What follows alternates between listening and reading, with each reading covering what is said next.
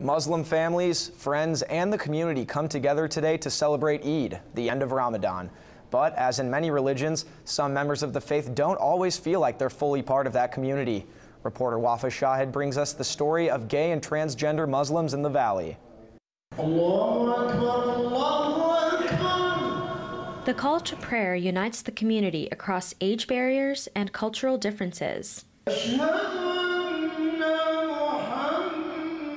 Even in 21st century America, where the definition of community is rapidly changing. My sexuality has never gotten in the way of me being Muslim, and me being Muslim has never gotten in the way of me being gay. Magallanes is comfortable within the Muslim community here, but full acceptance is still a struggle for some LGBT Muslims. I certainly don't feel welcomed. Even if I am allowed there, it's not a comfortable, welcoming experience. Her comments come as Muslims joined the masses across the country, denouncing the mass shooting that killed 49 people in a gay nightclub in Orlando last month.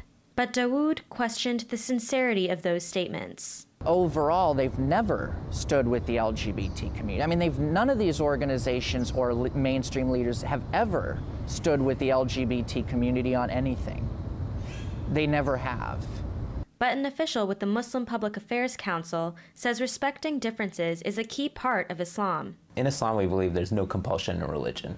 So any way you choose to practice it, that's between you and God. Everybody is deserving of respect. And no matter what your view on certain issues are, people should be afforded that dignity. Right now, there is disagreement on how to address the LGBT community, but Inam is hopeful that it is temporary. Usually people slowly but surely get more open and accepting. So it may take a while, but it'll probably happen.